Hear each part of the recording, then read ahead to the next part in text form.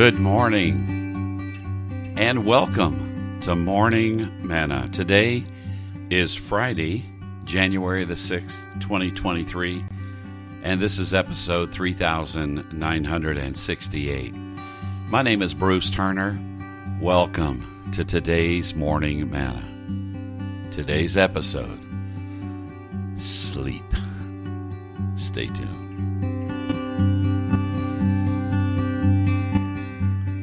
Sleep.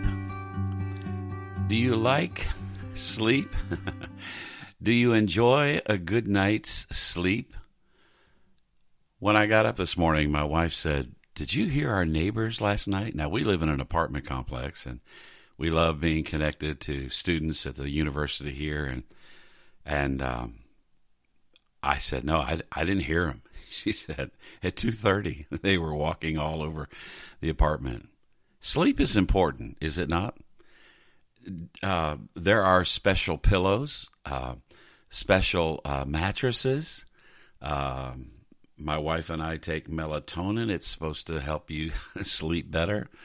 Special pillows, all kinds of things about sleep. Now, I want to read to you Psalm 4, and then I want to make some comments on verse 8. Are you ready? Hear me when I call, O God of my righteousness. You have relieved me in my distress. Have mercy on me and hear my prayer. How long, O you sons of men, will you turn my glory to shame? How long will you love worthlessness and seek falsehood? But know that God has set apart for himself him who is godly. The Lord will hear when I call to him. Be angry and do not sin. Meditate within your heart on your bed and be still. Offer the sacrifices of righteousness and put your trust in God. There are many who say, "Who will show us any good?" Lord, lift up the light of your countenance upon us. You have put gladness in my heart more than in the season that their grain and wine increased. I will both lie down in peace and sleep, for you alone, O Lord, make me dwell in safely. Now, I love what verse 4 says. Meditate within your heart on your bed and be still. Verse 8, I will both lie down in peace and sleep, for you alone, O Lord, make me dwell in safely. When we lay our heads on the pillow at night, the only security we have is God's presence.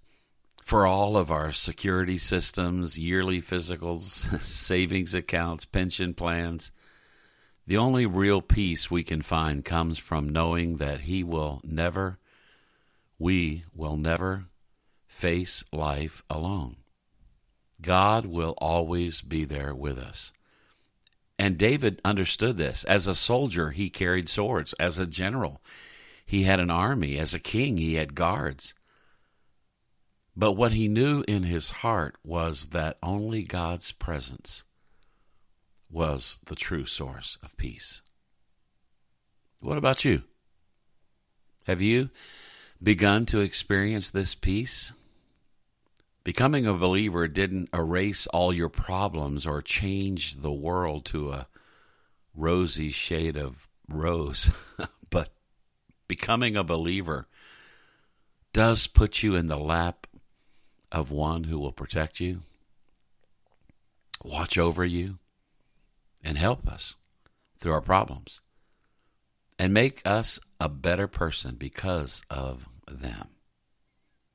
You can rest in peace knowing that you will never be alone again.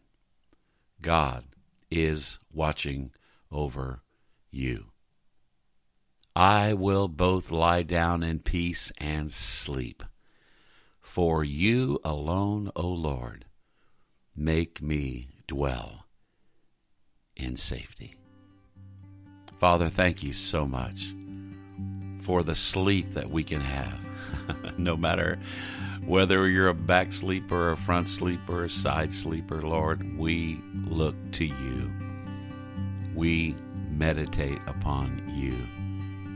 Thank you, Father, for this day, the opportunities it will bring. Thank you for your faithfulness throughout this week. In Jesus' name, amen. Hey, have a great weekend and a great Friday. Till next week, this is Bruce reminding you to choose joy.